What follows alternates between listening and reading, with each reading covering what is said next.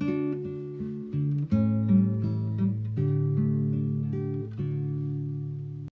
and welcome to the daily Bible readings for the 15th of September, which are 2 Kings 21, Ezekiel 11 and Luke chapter 7.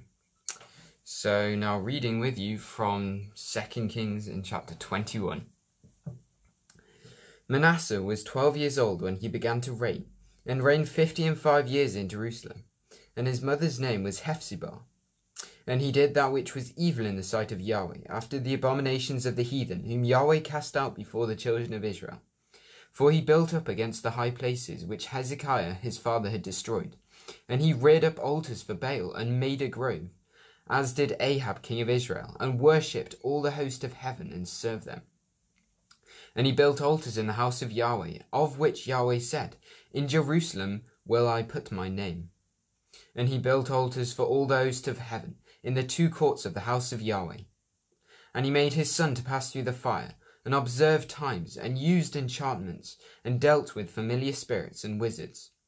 He wrought much wickedness in the sight of Yahweh, to provoke him to anger.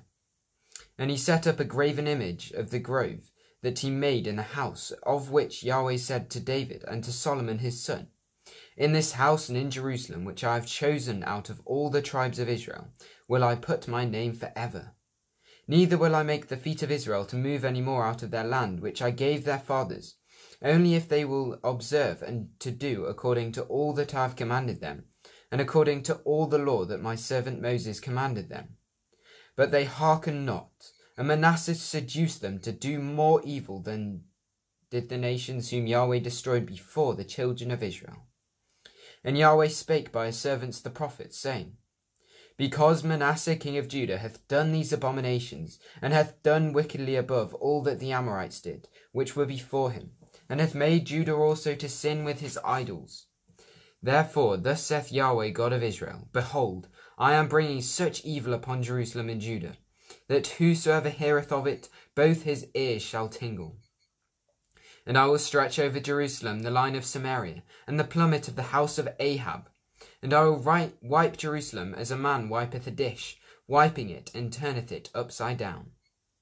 And I will forsake the remnant of mine inheritance, and deliver them into the hand of their enemies, and they shall become a prey and a spoil to all their enemies, because they have done that which was evil in my sight, and have provoked me to anger since the day their fathers came forth out of Egypt, even unto this day.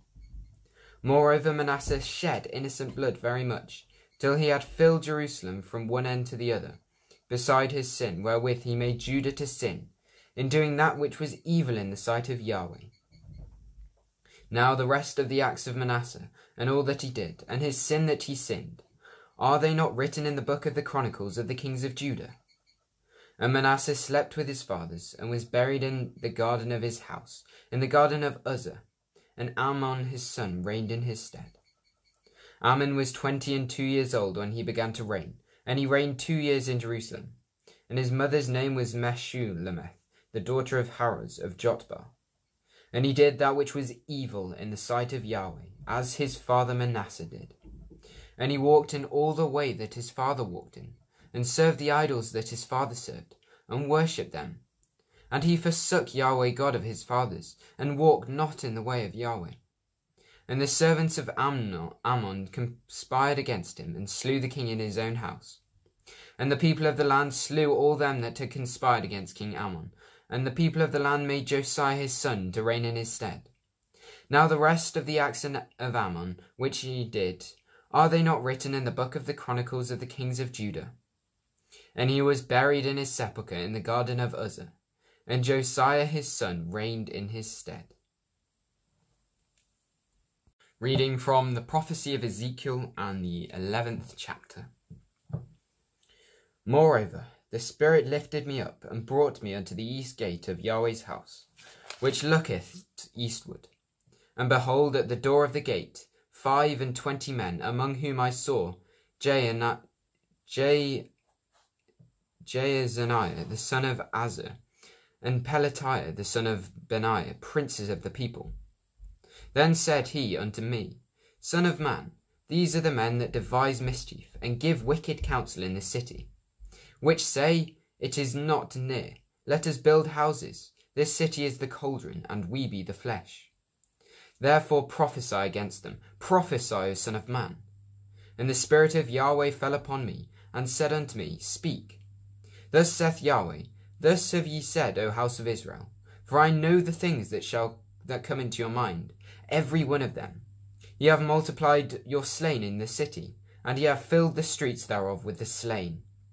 Therefore thus saith the Lord Yahweh, Your slain whom ye have laid in the midst of it, they are the flesh, and this city is the cauldron, but I will bring you forth out of the midst of it. Ye have feared the sword, and I will bring the sword upon you, saith the Lord Yahweh. And I will bring you out of the midst thereof, and deliver you into the hands of strangers, and I will execute judgments among you. Ye shall fall by the sword, I will judge you in the border of Israel, and ye shall know that I am Yahweh. This city shall not be your cauldron, neither shall ye be the flesh in the midst thereof, but I will judge you in the border of Israel. And ye shall know that I am Yahweh, for ye have not walked in my statutes, neither executed my judgments, but have done after the manners of the heathen that are round about you. And it came to pass, when I prophesied, that Pelatiah the son of Benaiah died. Then fell I down on my face, and cried with a loud voice, and said, Ah, Lord Yahweh, wilt thou make a full end of the remnant of Israel? Again the word of Yahweh came unto me, saying, Son of man, thy brethren, even thy brethren, the men of thy kindred, and all the house of Israel holy, are they unto whom the inhabitants of Jerusalem have said, Get you far from Yahweh, unto us is the land given in possession. Therefore say, Thus saith the Lord Yahweh, Although I have cast them far off among the heathen, and although I have scattered them among the countries, yet will I be to them as a little sanctuary in the countries where they shall come. Therefore say, Thus saith the Lord Yahweh, I will even gather you from the people, and assemble you out of the countries where ye have been scattered, and I will give you the land of Israel. And they shall come thither, and they shall take away all the detestable things thereof, and all the abominations of from thence. And I will give them one heart, and I will put a new spirit within you. And I will take the stony heart out of their flesh, and will give them a heart of flesh, that they may walk in my statutes, and keep mine ordinances, and do them. And they shall be my people, and I will be their God. But as for them whose heart walketh after the heart of their detestable things, and their abominations, I will recompense their way upon their own heads, saith the Lord Yahweh. Then did the cherubims lift up their wings, and the wheels beside them, and the glory of the God of Israel was over above them. And the glory of Yahweh went up from the midst of the city, and stood upon the mountain which is on the east side of the city. Afterward the Spirit took me up, and brought me in a vision by the Spirit of God into Chaldea, to them of the captivity. So the vision that I had seen went up from me. Then I spake unto them of the captivity, all the things that Yahweh had showed me. Reading with you from the Gospel of Luke and chapter 7. Now, when he had ended all his sayings in the audience of the people, he entered into Capernaum. And a certain centurion's servant, who was dear unto him, was sick, and ready to die. And when he heard of Jesus, he sent unto him the elders of the Jews, beseeching him that he would come and heal his servant. And when they came to Jesus, they besought him insistently, saying, that he was worthy of whom he should do this. For he hath loved our nation, he hath built us a synagogue. Then Jesus went with them, and when he was now not far from the house, the centurion sent friends to him, saying unto him, Lord, trouble not thyself, for I am not worthy that thou shouldest enter under my roof. Wherefore neither thought I myself worthy to come unto thee, but say in a word, and my servant shall be healed. For I also am a man set under authority, having under me soldiers, and I say unto one, Go, and he goeth, and to another, Come, and he cometh, and to my servant, Do this, and he doeth it. When Jesus heard these things, he marvelled at him, and turned him about, and said unto the people that followed him, I say unto you, I have not found so great faith, no, not in Israel. And they that were sent, returning to the house, found the servant whole that had been sick.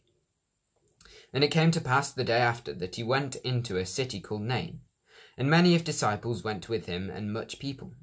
And when he came nigh to the gate of the city, behold, there was a dead man carried out, the only son of his mother, and she was a widow. And much people of the city was with her. And when the Lord saw her, he had compassion on her, and said unto her, Weep not. And he came and touched the bier, and they that bare him stood still. And he said, Young man, I say unto thee, arise. And he that was dead sat up, and began to speak, and he delivered him to his mother.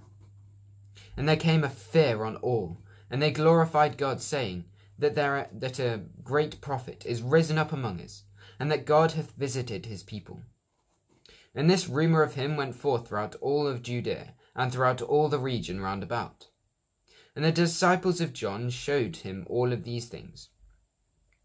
And John, calling upon him 2 of his disciples, sent them to Jesus, saying, Art thou he that should come, or look we for another? When the men were come unto him, they said, John the Baptist hath sent us unto thee, saying, Art thou he that should come, or look we for another? And in that same hour he cured many of their infirmities, and plagues, and of evil spirits, and unto many that were blind he gave sight. And Jesus answering said unto them, Go your way, and tell John what things ye have seen and heard, how that the blind see, the lame walk, the lepers are cleansed, the deaf hear, the dead are raised, and to the poor the gospel is preached. And blessed is he whosoever shall not be offended in me. And when the messengers of God of John were departed, he began to speak unto the people concerning John. What went ye out to see in the wilderness for to see? A reed shaken with the wind? But what went ye out for to see? A man clothed in soft raiment? Behold, they which are gorgeously apparelled and live delicately are in kings' courts. But what went ye out for to see? A prophet? Yea, I say unto you, and much more than a prophet. This is he of whom it is written, Behold, I send my messenger before thy face, which shall prepare thy way before thee. For I say unto you, among those that were born of women, there is none greater prophet than John the Baptist, but he that is least in the kingdom of God is greater than he. And all the people that heard him and the publicans justified God, being baptized with the baptism of John. But the Pharisees and the lawyers rejected the counsel of God against themselves, being not baptized of him. And the Lord said, Whereunto then shall I liken the men of this generation? And to what are they like? They are like unto children sitting in the marketplace, and calling to another, and saying, We have piped unto you, and ye have not danced. We have mourned to you, and ye have not wept. For John the Baptist came neither eating bread nor drinking wine, and ye say, He hath a devil. The Son of Man is come eating and drinking, and you say, Behold, a gluttonous man, and a winebibber, a friend of publicans and sinners. But wisdom is justified of all her children. And one of the Pharisees desired him that he would eat with him. And he went into the Pharisee's house, and sat to meat. And behold, a woman in the city which was a sinner, when she knew that Jesus sat at meat in the Pharisee's house, behold, brought an alabaster box of ointment,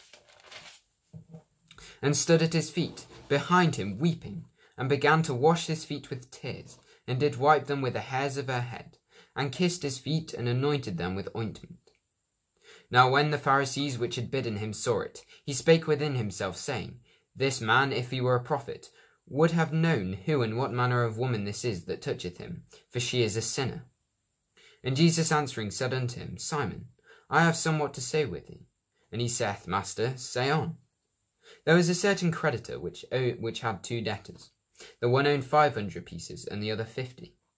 And when they had nothing to pay, he frankly forgave them both. Tell me therefore, which one of them will love him most? Simon answered him and said, I suppose that he to whom he forgave most. And he said unto him, Thou hast rightly judged. And he turned to the woman, and said unto Simon, Seest thou this woman?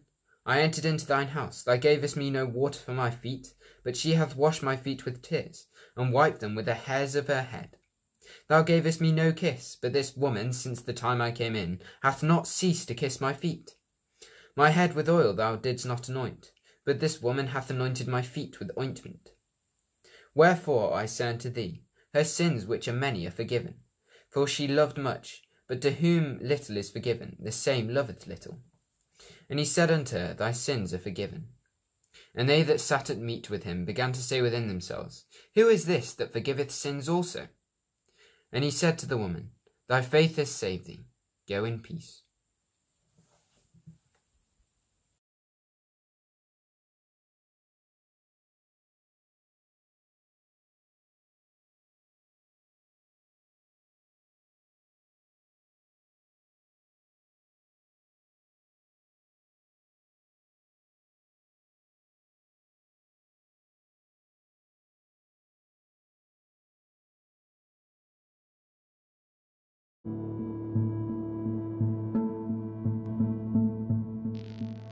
Thank you for joining us. We hope you found the episode helpful.